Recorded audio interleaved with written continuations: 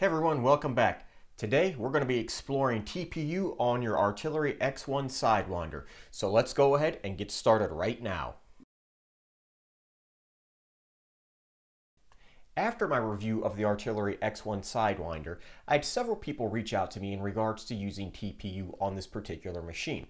I had told you that this machine does print TPU and it does it very well. However, you had to know your slicer settings. So today we're going to examine what you need to know, what you need to do, and what to be on the lookout for when you use your Artillery X1 to print TPU. Now, with that being said, let's look a little bit at TPU to see exactly what it is. TPU is a flexible and pliable filament that allows you to create a variety of objects. Now, with that, you can create things such as sculptures, you can create things such as moving parts like treads, you can create flexible items, and you can create your traditional items as well. However, with TPU, the first thing to understand is that it is not a traditional filament, and since it's pliable and since it's flexible, your outcome is going to vary. So during this video, I'm going to be using 4 different colors of TPU, all of which come from the same manufacturer, SainSmart. We have our black filament, we have our white filament, we have our translucent green-yellow, and our translucent red filament.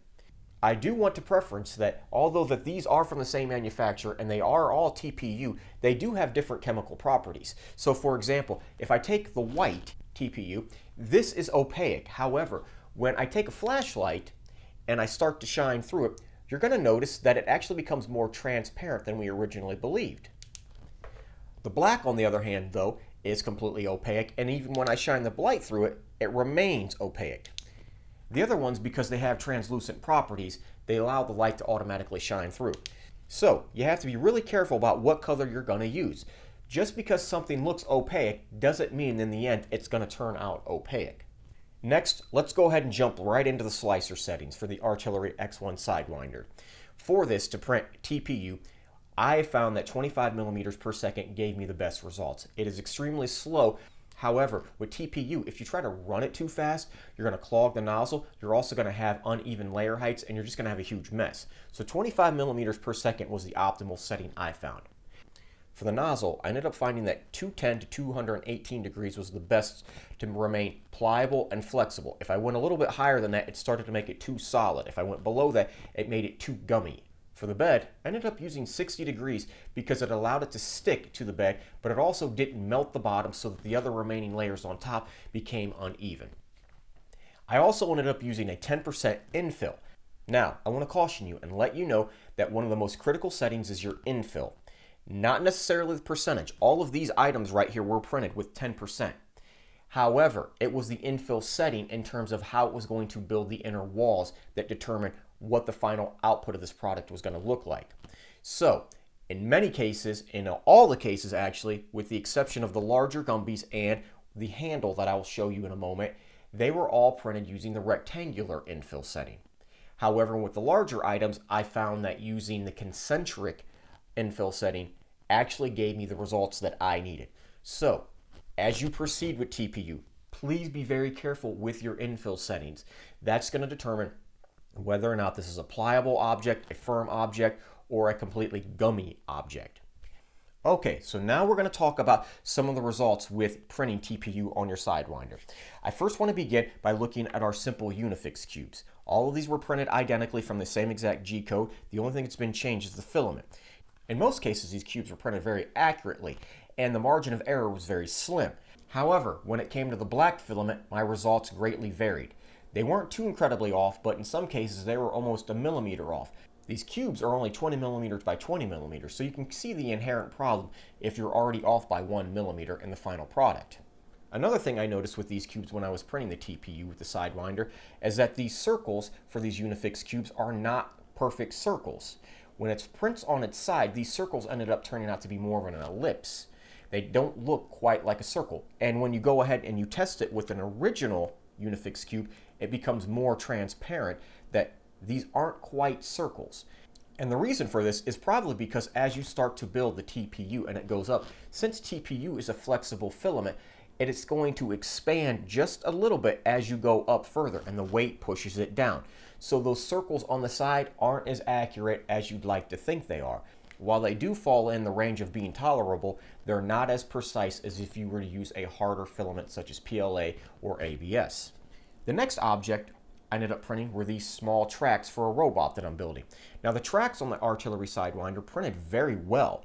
They didn't have any issues except for, once again, when it came to the black. The black track broke immediately upon taking it off of the bed. And the reason why is because the part shrunk, and when it shrunk, the movable pieces here ended up snapping off.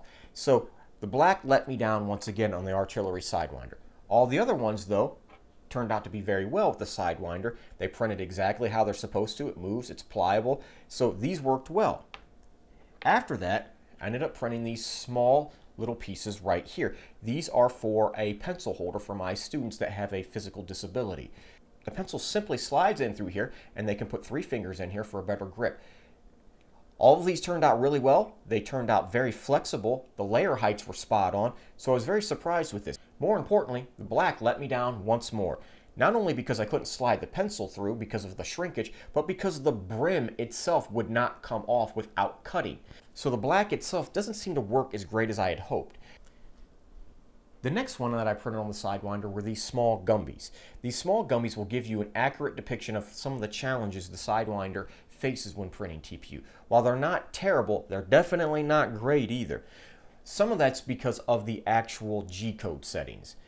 As I said, in order to print on this machine successfully, you have to do 25 millimeters per second, and that's really slow. But it's not slow enough for something this small that requires this much accuracy. As you can see, the arms on all of the Gumbies are nearly mangled and ripped off as if he's been through a garbage disposal. This becomes very apparent with the left hand. If you look at the machine and how slow it has to go, the filament itself is trying to extrude upwards. However, it's not getting enough chance to really cool it properly.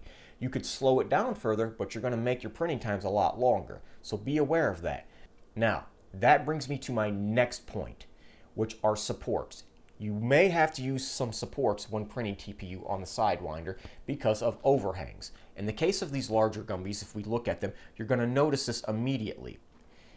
The supports are not very reliable. They're not very dependable. That's because TPU is so flexible from the get-go. So as the machine starts to build up and your supports start to build up, they become less stable, which means when the machine slightly goes back and forth, it's going to pull that support system, and you're going to have layer height problems. If you look at all of these, you're going to notice immediately that the right arm on all of these are completely a mess. The layer heights are not accurate, and that's because as it's printing, it's actually pulling that support system with it. So it's actually causing those layer heights to be off center. It's causing them to be off aligned. That's a huge issue for many things, because if we look at the red one in particular, his arm looks like it's nearly ready to fall off because of it. The black one is a complete mess because it doesn't even look like it had adhered together correctly. The other ones are better, but not by much, because the support system kept shaking along the process. So if you're going to use supports, be forewarned from the get-go with the Artillery X1 that the supports with TPU are going to be a problem. You probably want to try to avoid as many supports, you probably want to avoid as many overhangs as possible, because they're going to move and it's going to cause the layer heights to shift. Now, the last thing I want to talk about when it comes to printing TPU on the Sidewinder is that infill setting. Once again, all of the items were printed with 10%.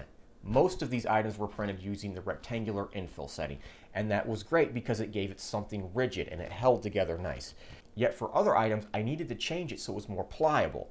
So if you look at the Gumbies in particular, these small ones, while they are flexible, they are bendable, they're not as bendable as the large ones, and that's not because these are just larger.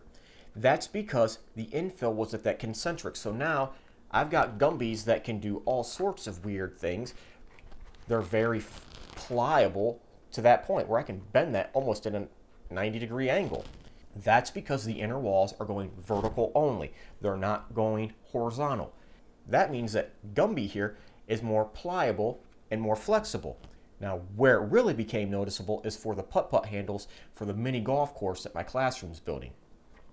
This was the first one that I printed. Now, the first one here is using a 10% infill, but it's using the traditional rectangular infill. And it's still got some flex to it. It's really nice and firm. This would be a great golf handle for you to get a lot of grip on if you're going to use it with a lot of force. So that's really great. It's got some flex there. Yet when it came to this handle, I ended up using the concentric infill.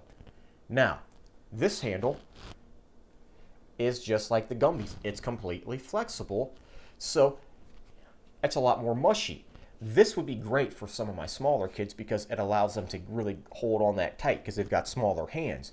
And so this handle came out really, really nice, and that's because I knew what infill settings I needed. I needed the concentric for this particular handle.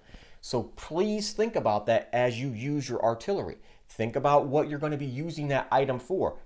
That will then let you determine which infill setting you need for your TPU. Now, before we wrap this up, I just want to jump back to the Unifix cubes because the Unifix cubes gave us a highly accurate depiction of what this printer can do with TPU. When I went to print the handles, I started out by printing upwards. This was my first shot at it. And it printed very nice and it was very smooth. Yet because it was so flexible of a filament, it started to vibrate, it started to shake, and eventually the layer heights were starting to get messed up, so I stopped it. This was about 83% of the way through. This is the second one I printed, and I ended up having to print it horizontally so it would not do that. But the downside to that was I ended up having a really rough edge right here from laying on the printing bed, and more importantly, the hole right here, just like the Unifix cubes, is oblong. It's not a perfect circle. So when I go and I slide this wooden dowel in for my kids' putters, it goes in there easy, but it's a little too easy. So there's some flexibility and it's too loose. However, when I printed this particular handle, I was able to print it vertically, and that's because I was using the concentric infill, and so the actual nozzle was not going back and forth so much, causing the TPU to vibrate. This printed perfectly. This has a perfect circle, and I know this because now if I go and slide the handle on, it takes a little bit of force like it should. And so it stays on there nice and firm and it's not going to come off.